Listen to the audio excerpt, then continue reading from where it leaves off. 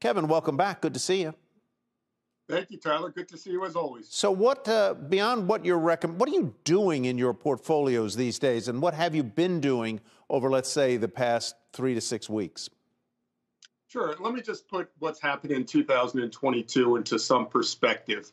As we know, coming into the year, the stock market was on its best performance run, 3-year performance run since 1999, with a total return of over 72%.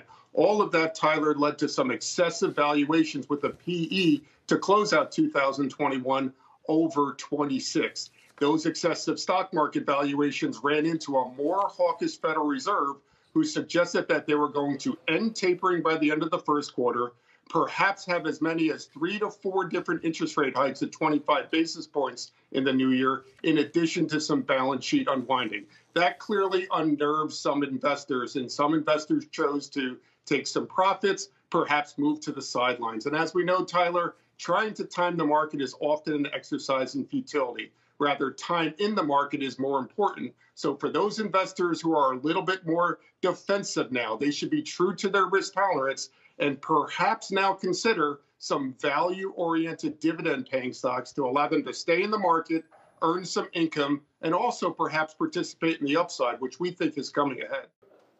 Shepard Smith here. Thanks for watching CNBC on YouTube.